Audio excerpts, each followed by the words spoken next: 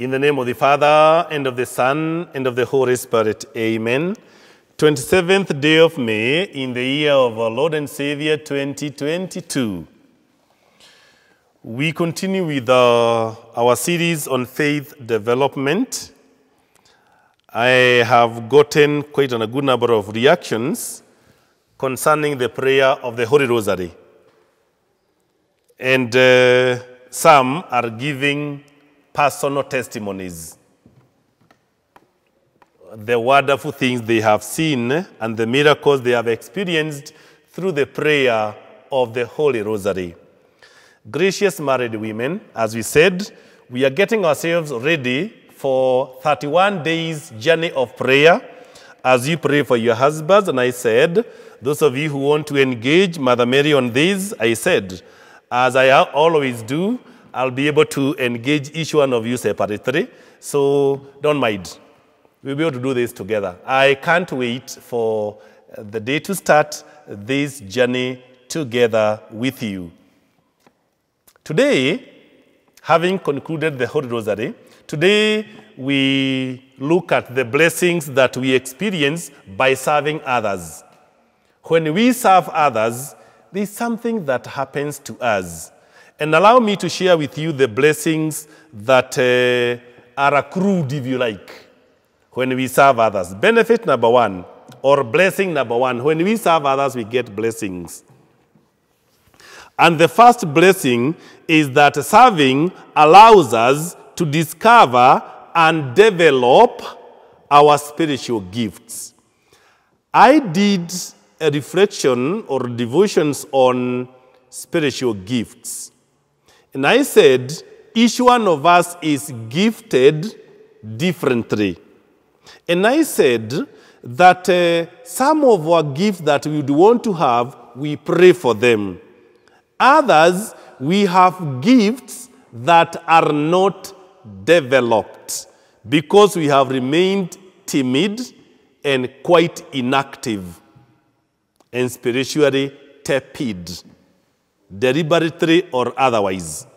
What we say is that when we serve others, we are able to develop. Maybe you never knew that, for example, one of the spiritual gifts is, of course, it is serving itself. Serving is a spiritual gift.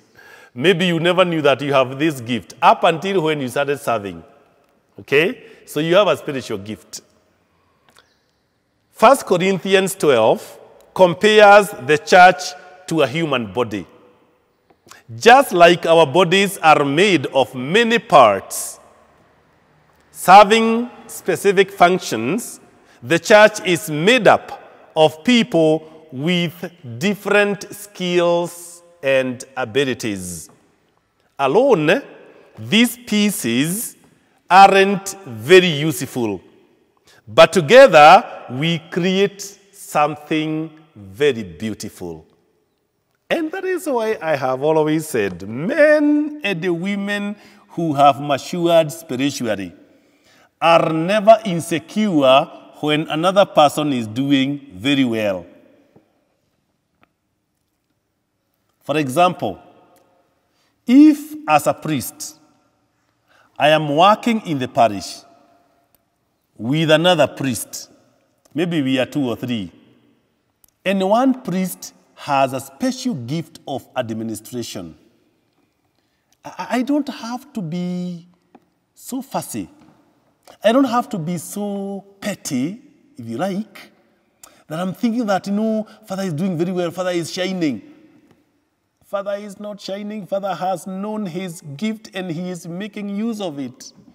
Maybe I have another gift, but because of my tepidity of spirit and because of my pettiness, ignorance, and arrogance, I am not able to work on my gift. You can imagine if I did my gift very well and the other priest did his very well and the other priest did very well. You can imagine how beautiful that parish would be. For example, one is gifted in administration. The other one is gifted in this other one. The other one is gifted in this other one. Because we can't be the same, all of us, we beautify our place. So, the more we serve others, the more we develop the gifts that we have. It is a blessing, and blessing number one. Blessing number two, serving others allows us to experience miracles. A good example given on this, it is in chapter 2 of the Gospel of John, precisely verses 1 through 11. Those of you who understand the Bible offhand, you will know that this is the first miracle, or sign if you like, marriage in Cana. This miracle has people that we don't talk about. And they are the ones I want to mention this great day. The young men who were sent to fill the jars with water. Those men, we really talk about them. We talk about the MC, we talk about Jesus, we talk about Mother Mary, and then the bridal party, the husband and wife, the bride and the groom.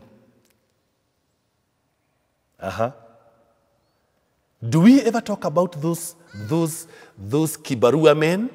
Do you talk about those boys? I call them boys. You know, in every marriage or in every wedding party, there are, for example, just boys who just go to eat.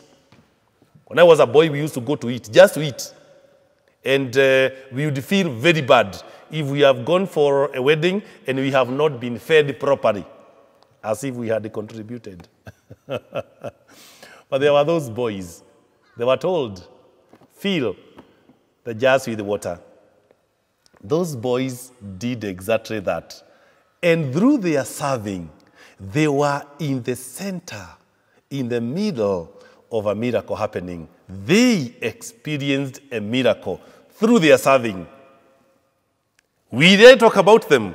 But especially when we allow ourselves to remain obscure in whatever it is that we are doing, but we are consistently serving and constantly serving, we many times will be in the middle of miracles that God performs in our lives. Remember, miracles are done through us. There is no miracle that is abstract.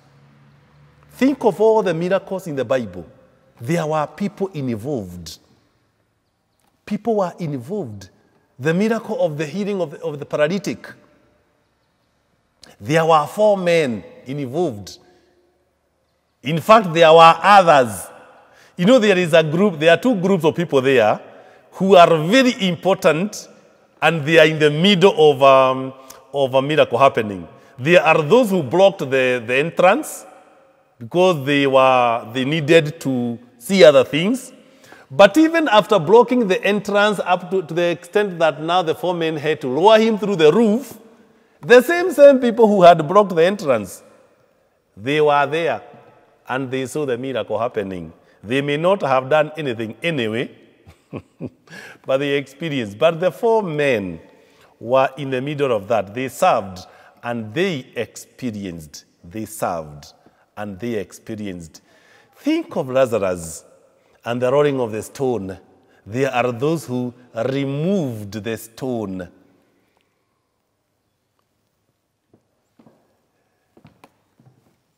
Go through every miracle and you will see there are people who are there when the miracle happens. Whenever we serve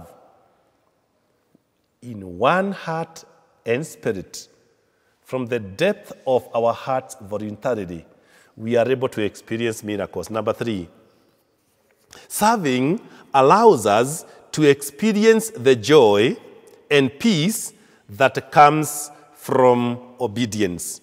Let me read for you 1 Peter chapter 4, verses 10 and 11. Each of you should use whatever gift you have received to serve others as faithful stewards of God's grace in its various forms. so that in all things God may be praised through Jesus Christ. 1 Peter chapter 4, verses 10 and 11. Did you know, good people, that serving is a way of worship? Serving is worship. Number 2, serving is a way of expressing gratitude. Therefore, there is a lot of peace that comes from serving, and we experience that. We are happy because we have put a smile on other people's faces and hearts. Asante. I want to stop there and bless you, Father, Son, and the Holy Spirit. Do have a productive Friday. Thank you.